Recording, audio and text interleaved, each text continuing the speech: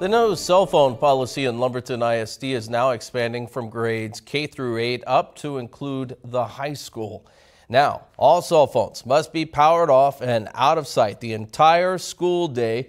It's going to be new for Lumberton High School. Again, the policy previously applied to K through 8. Many parents have been on board saying they are aware of what a distraction this has been to their kids. However, some are against the change or maybe on the fence. Those parents say it's too dangerous to cut off contact between children and parents. While some parents understand the change, they say cell phone rules should be between parents and their children.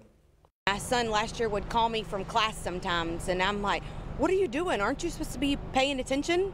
So I think it's awesome. It'll help the kids and the students tremendously. I think you have to have a really fine mix. I think you could have the phones, have rules and parameters, but limiting them all together, I just don't think is feasible.